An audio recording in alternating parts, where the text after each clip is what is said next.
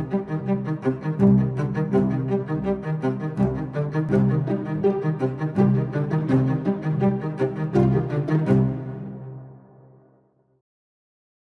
everyone, welcome to Formula Story. Today I'm going to be discussing a method which will help us in solving quadratic equations of any type in just 3 seconds. So let's begin. Now as we all know that the general form of a quadratic equation is ax squared plus bx plus c is equal to 0. Now for this method all you got to do is remember this table, that when the sign in between is this, what will be the sign of the roots? Suppose the sign in between is plus plus, that is the sign here is plus and the sign here is also plus, then the sign of our roots will be minus minus. When the sign in between is minus plus, the sign of our roots will be plus plus. When the sign in between is plus minus, that is plus here and minus here, the sign of our roots will be minus plus. And when the sign in between is minus minus, the sign of our roots will be plus minus. I'll highly recommend to remember this table, and then it will be really convenient to solve quadratic equation. Let's take this example. Suppose if you have to find if you have to solve this quadratic equation, 2x squared plus 5x plus 3 is equal to 0, then the sign in between is plus plus. And see, first thing to focus is what is the product? It's 3 into 2, 6, right? So now we need to find the factors of 6, which gives us sum of 5, right? That's what we generally do for a quadratic equation. So the factors of 6 which will give us sum of 5 will be 2, 3, right? Now since the sign in between is plus and plus, the sign of our roots will be minus minus. Okay, so minus 2 and minus 3. And one last step is you divide by the coefficient of x square, which is 2. This divide by 2, this divide by 2. So our final roots will be minus 1, minus 3 by 2. Just one thing to remember in this method is always keep the coefficient of x square positive when you are solving the quadratic equation. Let's look at some more example to clarify the concept better.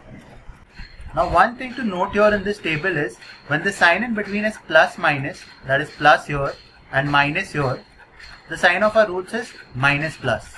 When the sign in between is minus minus, the sign of our roots is plus minus. Now one confusion that we might have is which root will have a negative sign here and which root will have a positive sign here. Same thing is here also.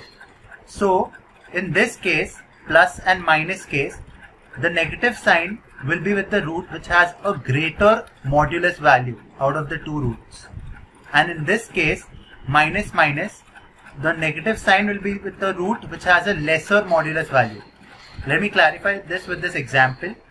Suppose our quadratic equation is 6x squared plus 7x minus 5 is equal to 0. First thing that we do is find the product, which is 5 into 6, 30, and the sum, which is 7.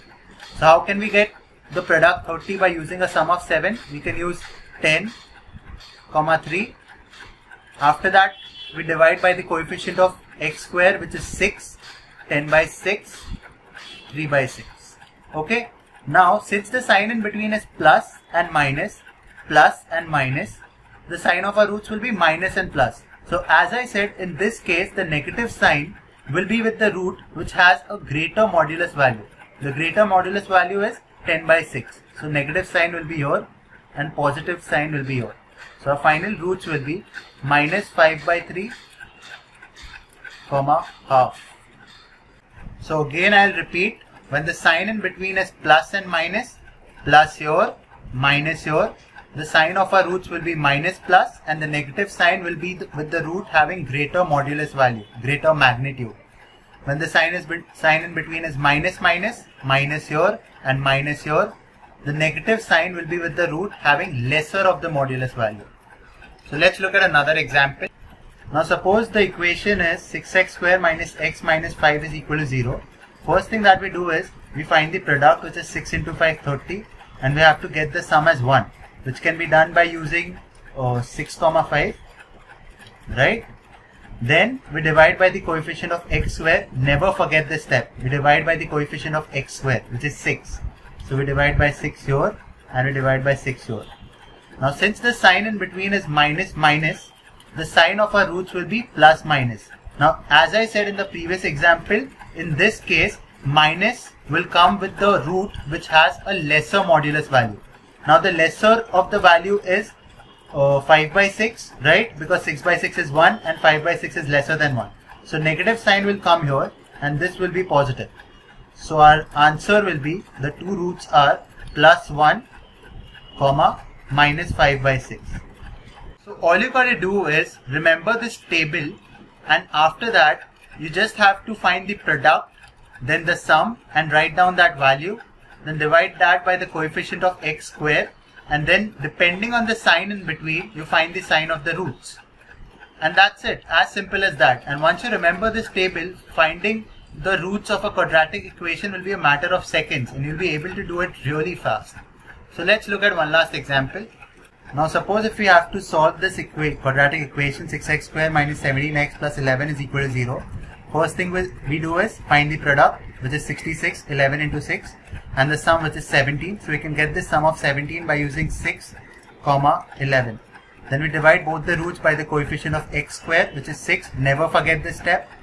We divide by the coefficient of x squared, which is 6. And then we see this table. The sign in between is minus here and plus here. And the sign in between is minus and plus. The sign of our roots is plus and plus. So it will remain the same. So our roots are 1 comma 11 by 6. As simple as that.